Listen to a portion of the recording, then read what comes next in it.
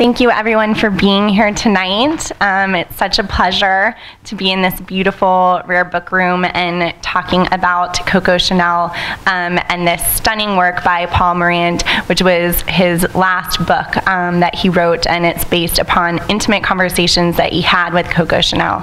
And I think it paints a very fascinating portrait of her and perhaps might deepen our perspective and impressions of who she was, how she got to where she was, how she became such a legend. And so I wanted to kind of open with that and thank all of my wonderful panelists for being here. And I think one of the interesting things about this book too is that it kind of brings together, we have this wonderful writer, Paul Morand, but also, you know, talking about this fashion icon, so we can kind of cross-pollinate those two worlds here and have a conversation among, you know, both the book world and the fashion world, which I think is really fertile ground for conversation. So anyway, I wanted to open up the conversation to our panelists about sort of Coco Chanel, who she was, what your impressions maybe were of her, how this book might have deepened or changed or shaken those perspectives, and also sort of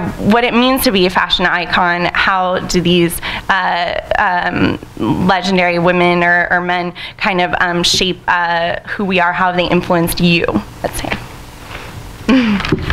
There's this really great novel that is set, it starts on a New Year's Eve in I think 1937. It's by Amor Towles, and it came out in the past couple of years, and it's called The Rules of Civility. And it's great. If you've read it, you're totally devoted. And it's a bit like The Great Gatsby. And it spends a lot of time talking about what kind of person comes to New York. And so the narrator spends a lot of time talking about this and thinking about it. And, you know, the one roommate's very rich, the other roommate's very poor, so it's a little bit like a reality show, and you can see how it's going to play out. It's very American. There's this one great line, though, where the narrator thinks about these beautiful women who come out of the Midwest sort of soaked in starlight, and they have these long limbs, and they just kind of walk into New York really effortlessly, and they sort of carry that with them forever. And that was the particular thing about being Midwestern. And one of the things that I really picked up in this book was how ambitious Coco Chanel was, and how much she had to really tell in her own story that she had lifted herself up and that she had taken advantages of them where she could get them. But I feel like she really wants us in this book to understand that about her. And I sort of felt like I realized that on the third or fourth page, that it really, the writer is obviously very gifted and the language is very elegantly deployed, but there was such a sense of her story in it, and her voice, and her wanting you to know that she was never very far from that girl who sort of asked this man, "Oh, where are you going? Is it interesting?" and buys a ticket for his train. You know, I think there's, today there's a lot of discussion about who women are and the choices that women make, and the Sheryl Sandbergization of it all. And, you know, it's become, you know, a part of our discourse. So we women and men are all thinking about this, and thinking about Coco Chanel and her life and what she did at that time period is just so momentous. It's startling to me that she had that wherewithal. I mean, calling her a fashion icon is almost not enough for me. Jesus Christ, Kim Kardashian is now considered a fashion icon, which we can talk about that later. Coco Chanel was something else, and I think there have been others in the industry. I mean, for me, Diana Vreeland is, you know, one of these creatures. I love that you say that, because I thought this book had a lot of parallels to DV. Don't you think? I don't know if you read that, but the first line, "I loathe nostalgia." Right, yeah, right. These grand declarations. Yeah, so I guess I'm feeling more awestruck by what she did and who she became. She leaned in, boy. Yeah, it's fascinating. It was fascinating to me to read this book, because I have to confess that I don't know very much about fashion and knew even less about Coco Chanel. And I'm reading this description of how this person, who, as Susan alluded to, was maybe more than a fashion icon. Not just, you know, she wasn't just an icon, that she changed the entire style And they talked about going from that slow transition from the incredible frillery and excess of 19th century women's fashion, the corsets and the extreme silhouettes and the ruffles and bows and ribbons, to a more stripped down style. And it occurred to me that it's very much what Hemingway did for prose. A very similar transition from, what looks to our eye now to be a somewhat old-fashioned, you could say ornate, with no value judgment, an ornateness that one sees in 19th century novels, and then going into the new century, and then somebody comes along with this vision that strips it all clear. And yeah, it was interesting to me to think of that as I was reading it. Yeah, I was thinking about that same idea of less is more, that is sort of passed around at writing workshops, but is, also applied to other art and to fashion, and this idea of simplicity and a purity and things, and somehow that's getting at some kind of truth, maybe. And you mentioned Diana Vreeland, and that came to my mind too as I was reading this book, and a particular parallel, and both of them who weren't formally educated, and Chanel talks about learning everything she knows from reading books, specifically novels, and how more cultivated people would be shocked to know that that's how she was educated, and there's something about and Diana Vreeland also wasn't formally educated, and I wonder if there's something about that, if we're thinking about icons and what it takes and what it means, and if there are any common denominators, if any, among them in terms of characteristics, qualities, like there might be something with that, in that if you aren't educated and you're coming from a perspective where you're educating yourself in a different way, you're maybe more able to think outside the box, or not think in the way that everyone else is thinking, so you're able to think anew. And I just thought that was really interesting. Yeah, I think she shares a lot of parallels with the most famous group of uneducated style icons in the world, which is the Mitford sisters, none of whom, I think they had one brother who was the heir to this sort of minor title. He was sent to the best schools in England, sadly died in Burma during the war. They pretty much, the 7 girls or 6 girls, maybe 5, they just had whatever their mom had time to teach them while they sort of moved around. And they famously just kind of educated themselves and ended up writing books about it. Nancy became a novelist and worked in a bookstore. And I think that even more than some of the different books that they've written, because Jessica became a communist activist in San Francisco, not for everyone, as with some other areas they moved into. Yep, absolutely, without question. It's the only book I would ever read about funerals. And so I think the really interesting thing is that what survives about them is their letters, and it's this sense that if you have that kind of magpie sensibility, if we think about the people who sort of stand out and have this kind of iconic thing, it's always that sense of originality, that it's not them just sort of repeating their idea of what classic is or what trends are, but really saying, like, I chose this for this specific reason, and it spoke to me, and because fashion is our most sort of expressive visual language, it really comes out, that force of personality, and I think that's what's truly memorable. I think someone like Coco Chanel, who there's a little discussion about how she was actually raised. I know her rendition is that her kind of mean aunties raised her. Aunties? Yeah. I don't know how proper we're being, but most biographers, I think, agree that she was shipped off to an orphanage and raised in a pretty awful environment. So she doesn't seem to have been raised with these constraints on how she should act or behave or think. I'm sort of skipping around a little bit, but I feel about her that she wasn't set on becoming a fashion designer. She felt very strongly about changing the way women lived, which is different for me. Right. Is different. She was so committed to freeing women from those fucking corsets. Well, I think especially in the beginning of the book, we really see that desire that she has to cast off society's expectations. Like, she's not going to wear a corset, so you might as well make it trendy. And I think that really was exactly so much about her stamp of, I'm going to make these independent choices. I'm going to be really singular. I'm going to be really different than everyone else. Of course, there's a uniform and a way of seeing the world and a way of expressing myself that goes along with that. And naturally, if I can kind of sell that and use that to fund it. Right. Well, and I think, you know, she was quite clever. And we were talking a little bit earlier that, you know, she definitely wanted to put her own stamp on things, but she did it in a way that sort of conformed to society standards in certain ways. Right. I said earlier I didn't want to say that she slept her way to the top, but a little bit. You know, that she kind of, you know, found these very affluent, connected men, one of whom really is the one who bankrolled her hat shop early on and got her organized from a business standpoint. But it is, you know, she kind of played the game in a way that she needed to. And it's interesting, what you really get in this book is a portrait of someone who's absolutely obsessed with and in love with work itself. Yeah. That comes through. And it made me think, unapologetically. Absolutely, yeah. She comes right out and says it. You know, it wasn't even necessarily fashion, it was the work. It was the work. And it made me think if it hadn't been fashion, it would have been trains, you know, or like shoe stores. It's some other thing that she would have challenged, that she would have channeled that drive into.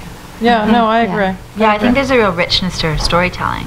For instance, the section where she talks about jewelry, and she says, I don't really care about jewelry, which to me was so funny because I spent quite a lot to track down some vintage Chanel pearls a few years ago, and I cared quite a bit about them. But I also felt that I loved what she said, though. She said, you know, it doesn't mean much to me, but it's the idea that you're wearing jewelry because you respect the people that you're with, and you're showing them that you've taken the time. I thought that was so fascinating. And I thought, oh, that's such a rich kind of thing. Maybe if it was 40 years later, she might have been a filmmaker, right? You know, or you know, you can kind of see how things sort of happen in time. But I also think that fashion was really her métier because it was always changing and it was fast and it was fluid, and she could really carve out a space there that, you know, almost a century later is so instant. Right. And she came in at a time when the world was changing, and you know, she could reflect that and even shape it to some small extent with her fashion.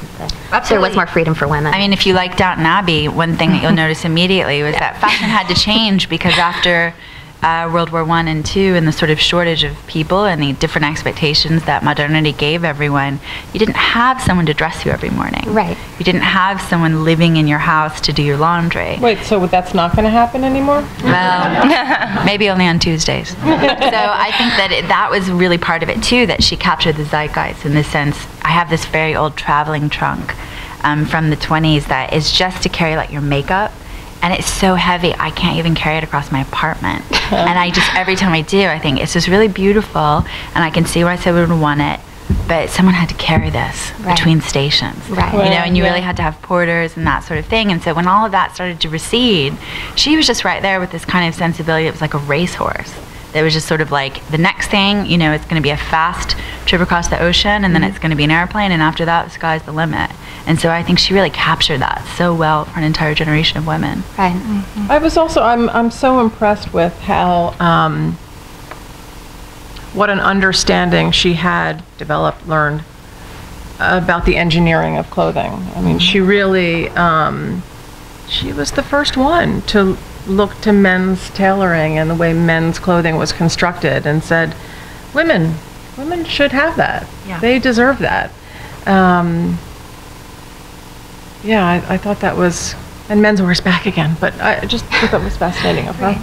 Something I found myself thinking of, though, I hadn't known much about her, as I mentioned. So I read this book, and then I went to the Wikipedia page, which, as you alluded to, there are certain biographical inconsistencies in her upbringing.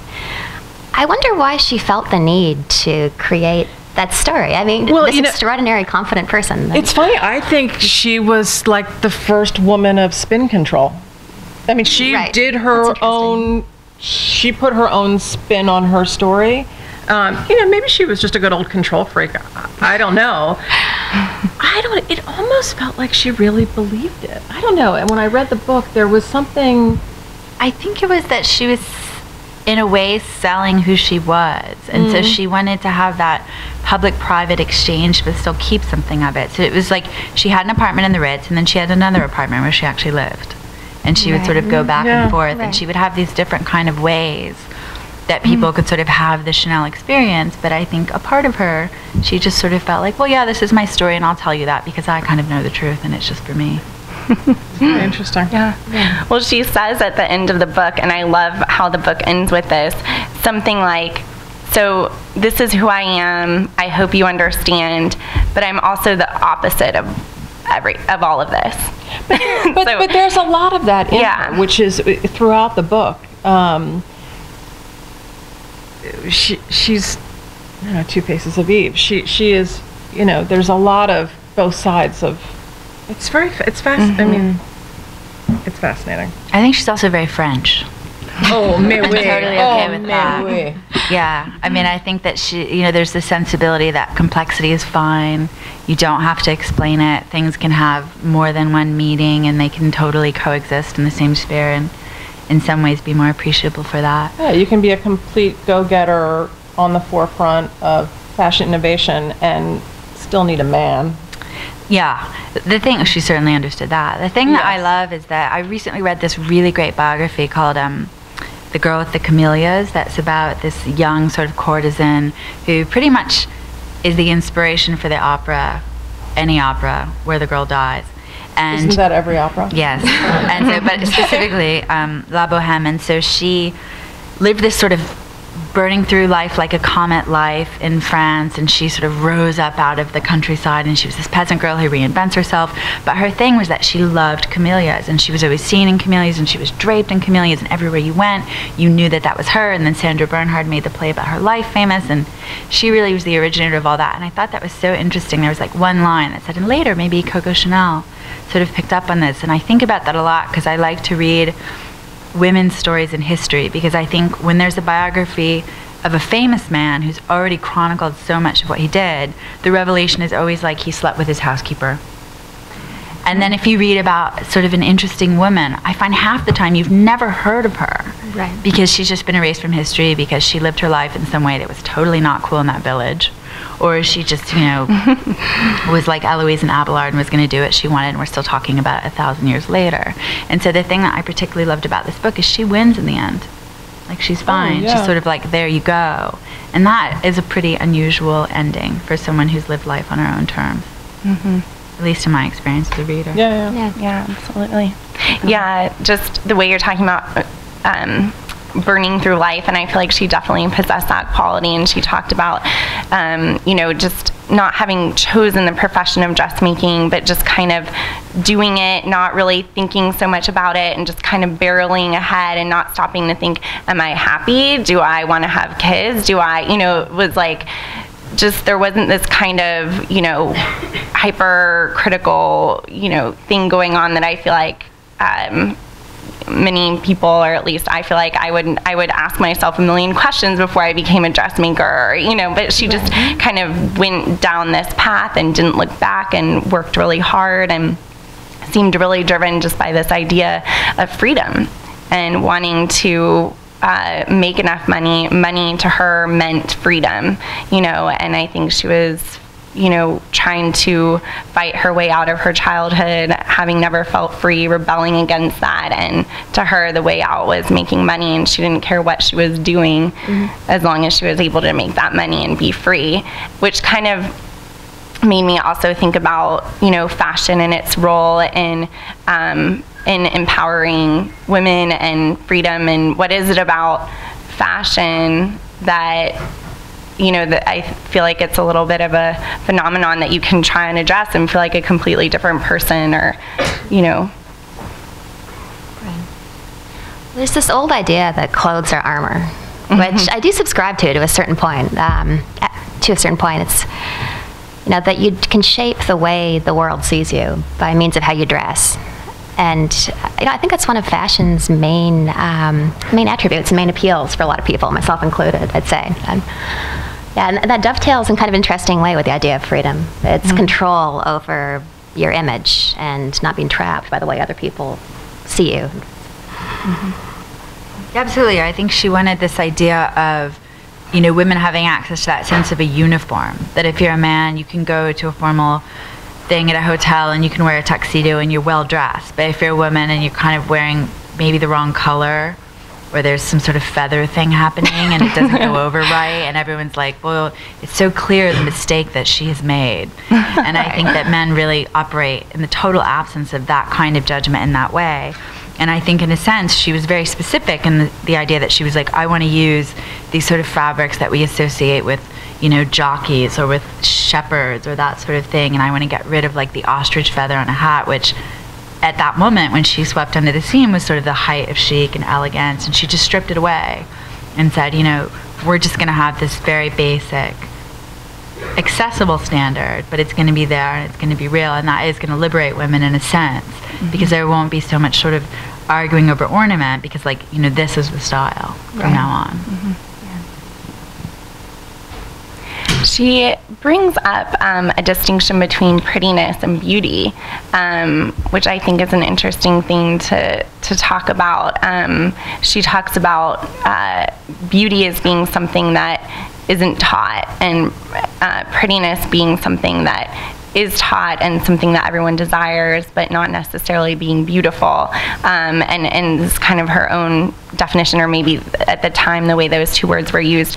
But I think maybe what she was hinting at or implying is that something with beauty is there's something deeper than the fashion, or it combines the fashion with something else deeper, whereas prettiness is more superficial. Did that strike you, that kind of difference that she makes in the two, and what thoughts do you have? I mean, I think that's a great example of her French sensibility.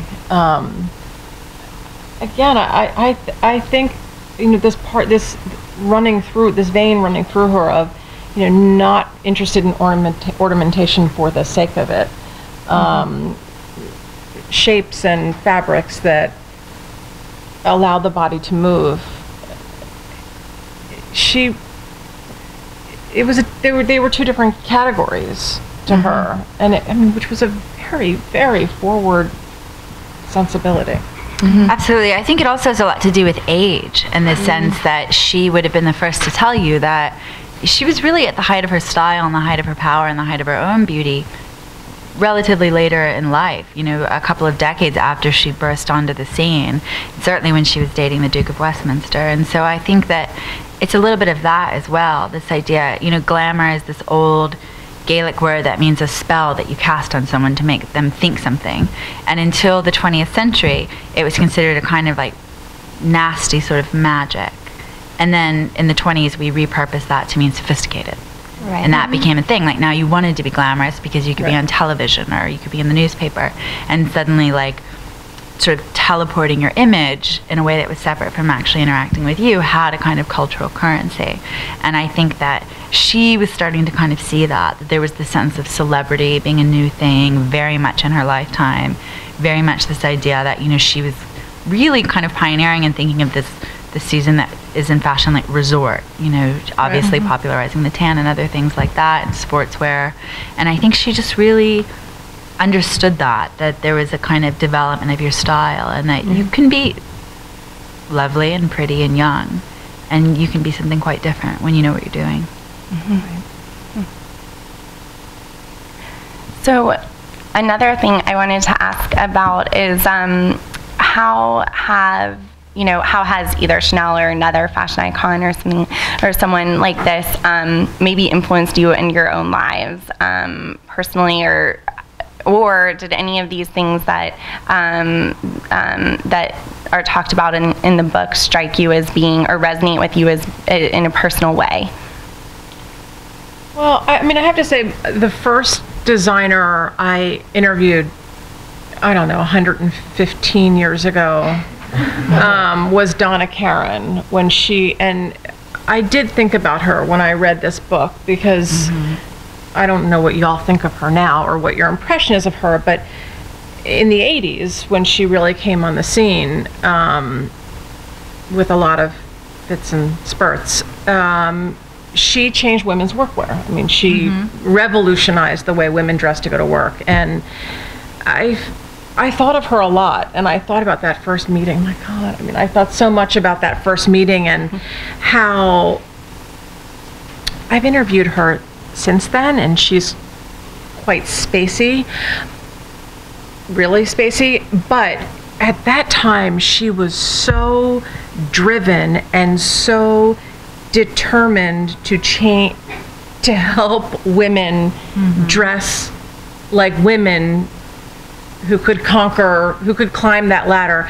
And she had this very much the attitude of she did not care what anybody else thought. The floppy bows and the awful blouses, she was like, I'm done, I don't care. And she took so much shit for it. But that determination, that fire. So for me, I really kept thinking about her, and Donna Karan definitely made a huge impact on me personally, and really confirmed my interest in covering this industry and working in this business. So I kind of went there with it. I found myself comparing the incredible discipline that Chanel seemed to have had with writers that I've known, the people who have done this for decades, and just the idea that this is what it takes, this incredible single-mindedness, this incredible discipline. And it's kind of the same thing, whether you're designing a fashion collection and building a name for yourself and changing the way women dress, or whether you're writing a body of work, or whether you're a painter. It was fascinating to me to see that parallel in terms of the drive across disciplines. I absolutely aspire to live at the Ritz and date dukes.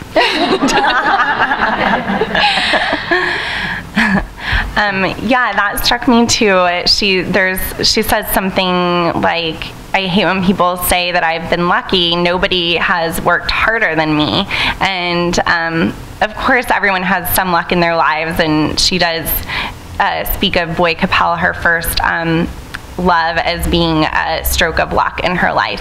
But she also worked very, very hard, and she talks about not going out in the evenings all the time because she, had work the next day, and she had people kind of, and again, who knows how true this portrait is of reality, but I thought that was interesting. But she had people that she knew going to these parties, and she would get the scoop afterward, and she still wanted to know what was being said and who was seeing whom, and so she kind of always kept her finger on the pulse, and even when she wasn't maybe physically there.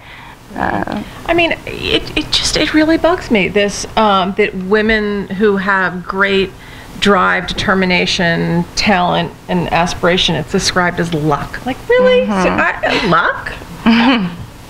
You make your own luck. I mean, they're all, these quips about it, but it's a very, I think it's a very male way of looking at things, that women, I've heard this over and over and over again, and I don't buy it. I think she was constantly working, thinking. Every social interaction somehow affected her work, the way she made.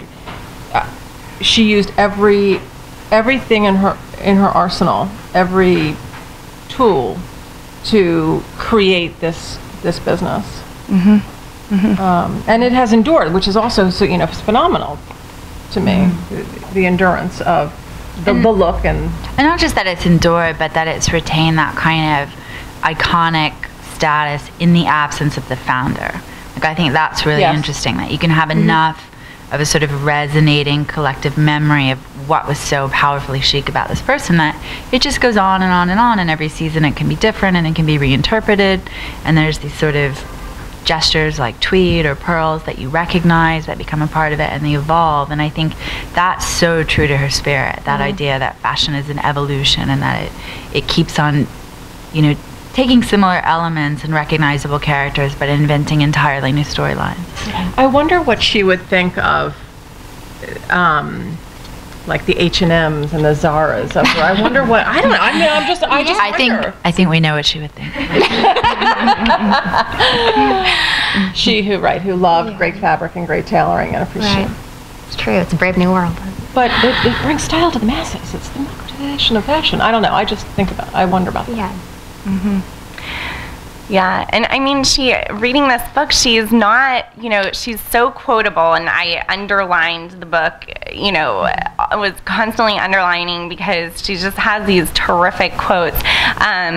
But, sometimes she does have this certain fierceness that is kind of startling at times, but that seems to be so much of and she talks a lot about her pride and being stubborn and just, not really caring what other people think, even though she, wanted to know what others were saying, but just this very focused kind of characteristic that she had that I think really lended her to being as successful as she was. Right. Yeah, I mean, she really goes out of her way to say that she likes eccentricity. She's interested in it, but it's not for her. And I think that's one of the reasons that she was such a successful designer, because we can all think of like really interesting designers who are like, you know what I'm going to make? I'm going to make a dress that's like a balloon animal. And that's great, and it says something. Try wearing it.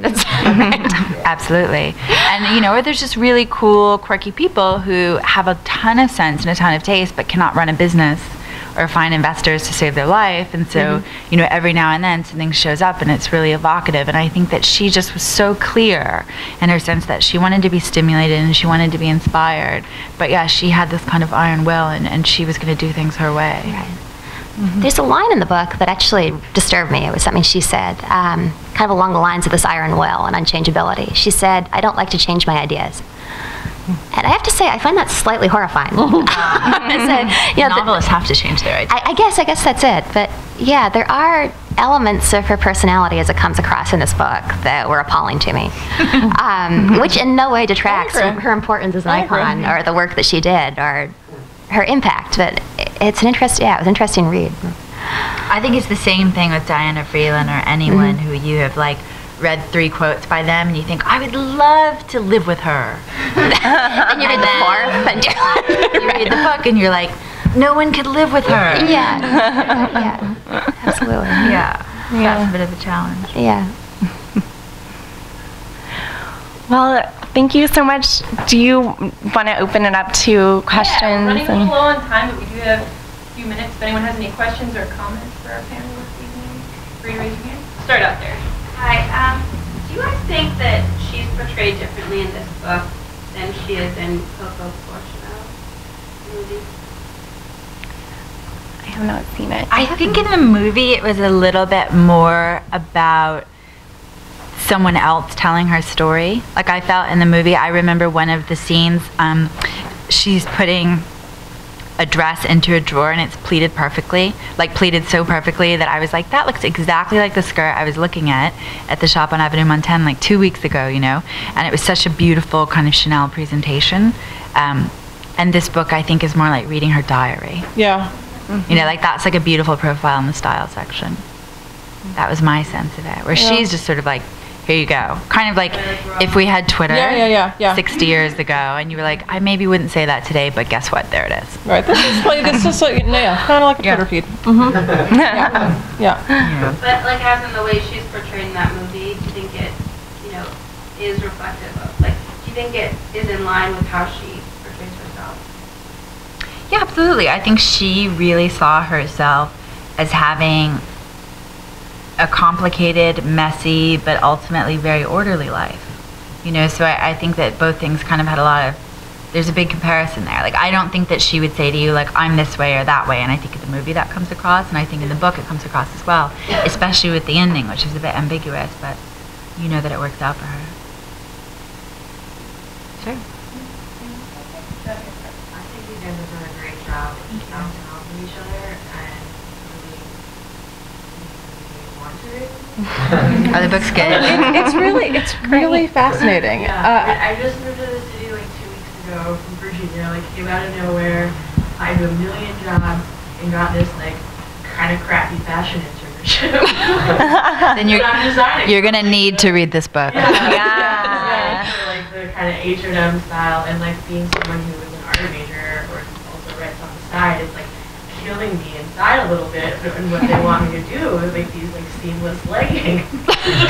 Right. So. Yeah. But Chanel would want you to succeed in that, and she would also want you to go to the Met on free Fridays. That's what I And she would want you to go to the bar at the Carlisle and a few other things, but I would start with the book. If you want to start sleeping with a rich married guy, have at it. Have at it. Serendipitously, I came today. You guys did a great conversation. That's funny. So many things. Sorry about the Super Bowl. So I showed this live today. It was fantastic. You did not. Well, no, I'm gonna ride. She went. See, so you're living the that would be a Chanelian moment. Yeah, there's a huge toboggan slide in Times Square. If you haven't been, yeah, Times Square. It's like blocked off for 20 blocks. It's like right in front of the door of our office. So Oh wow! So that's how you got here. Where I was at 7 Times Square last night. Like we're at 1450. Oh, yeah, right there. Okay. We had another one down here. Okay, this question might be a little tricky and random, but where do girls think fashion is coming now, or it's going now? Because I think Chanel did so much, like, it was a giant step. Like, you had all the corsets and all the feathers and all, and she took it all, like, so quick. That fashion made an evolution very quickly, and I don't see where else it could go right now. Like, just some animal balloon thing, some kind of eccentric stuff. But do you think it has somewhere like to evolve really? Yeah, I think absolutely. I think the next big stage in fashion is going to be wearable fabrics that are influenced by technology that gathers information about the wearer. So like a coat or a sweater that becomes warmer or cooler depending on your mood and your kind of climate. I think that 3D printing is massive. You know, I think that fashion very much responds to the characteristics of the society that we're all living in. And so she was very much a creature of her time, and that was the moment that transportation became possible. Like when you were, you know, a young woman living in a very small town, you could wear 14 skirts because you were only going to go like outside without your husband or father for 10 minutes, you know, and sit in the garden with Proust for 30 years. And so I think that, you know, she went in that direction of just being unfettered and being really free. And I think that's probably the next stage, is the sense that, you know, technology and printing and production will sort of liberate us from the last kind of, doesn't seem like a burden now, but it's always 50 years later that you're like, can you believe people used to layer? Isn't that quaint? You know, I don't really know. I don't have any kind of fashion crystal ball. I also, you know, I'm a little glum about kind of what has happened to fashion. The pressure on deliveries every 6 weeks has created this market for schlock that is so troubling to me. Listen, I'm sweetheart. I'm in it too. Yeah, I mean, right? Yeah, no. Yeah, for sure. To say nothing of the conditions under which the schlock is being made. I'm troubled. Not quite optimistic yet.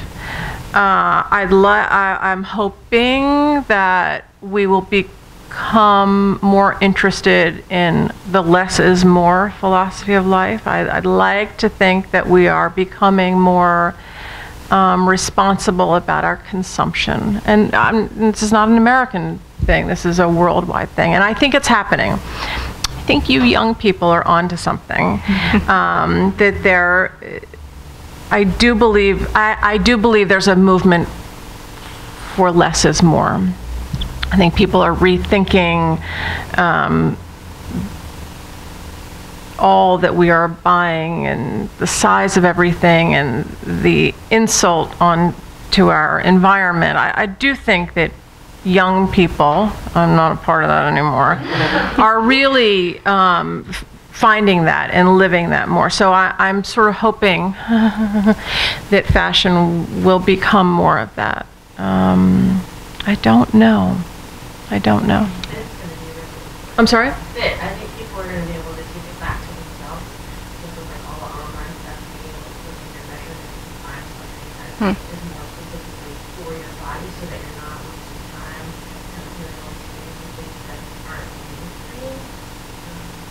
You know, they do like the body scanning or Yeah. I think that's going to become a technology that we're going to use to customize things so that we can better level for ourselves. I think that's true. I also spent an hour in a dress shop in Brooklyn today having a designer measure me to make a coat and a dress. I'm getting a coat to wear in London, and this like gold brocade dress, and it's going to be 2 inches longer because I was like, I'm not quite that kind of girl. You had me at brocade. And I was thinking, it's quite cool that some things change, and you think like, oh, the world is going by so fast. But that sort of experience that one person like Chanel, or sort of one designer, or one dressmaker, can really kind of help you tell a story about yourself that impacts your life. Like the moment you step out the door, I think that's her sort of enduring influence, at least for me. We have time for just one more. Okay. There's been a lot of back and forth and sort of like, here's my question, but I'm probably going to destroy this book, so maybe it's backwards, but I like sort of remember this one about a woman's perfume should never enter the room before she does, or maybe it's the other way around, the woman's perfume should linger after she leaves the room. And I think when I first heard that, I was like, oh great, it seems sort of very feminine and sort of ethereal because it's about something as subtle as perfume. And yet, I think that it says a lot about personal choices and expressing yourself through that. I think there's a lot of responsibility for that. But really, what I want to get at is why I can list on only one, maybe 1.5 hands, the number of women who are such important members of fashion and made such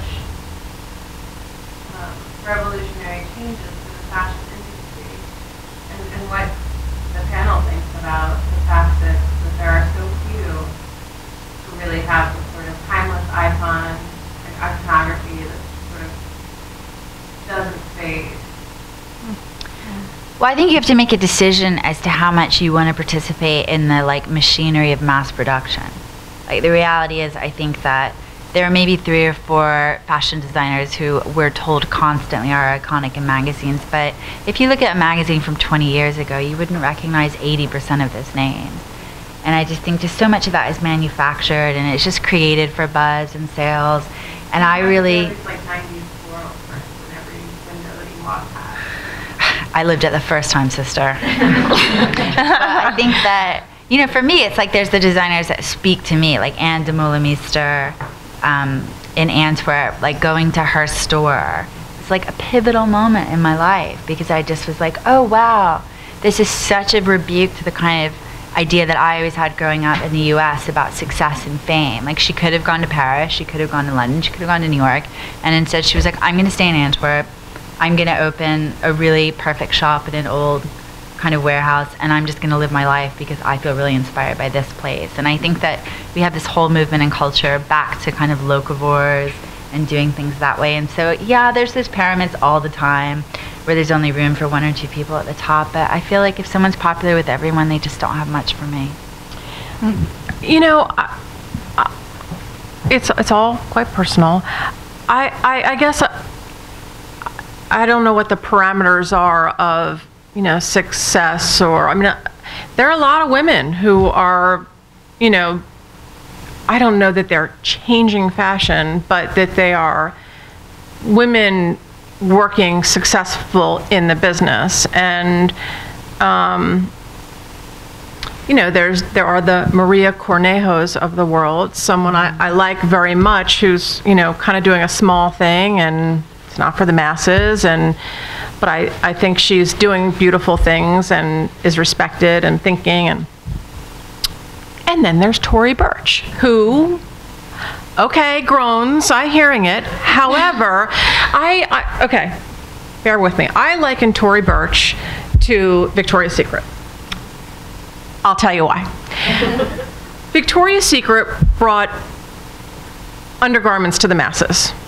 The interest in undergarments, the need for undergarments, for fit, they brought it to the masses. And Tory Burch, in her way, have you been to the Midwest? We live in our bubble of New York where everything's cool and artistic and different, and we love the dress made out of balloons or whatever. But, I just think, Diane von Furstenberg. Here's someone who's been working at it for a long time, still doing that wrap dress, but, has reached this mass marketplace I see. I think there are a lot of people doing it. I mean, Vera Wang has been doing it for a long time. Donna Karan. I think there are a lot of people still doing it. So I don't know. I think.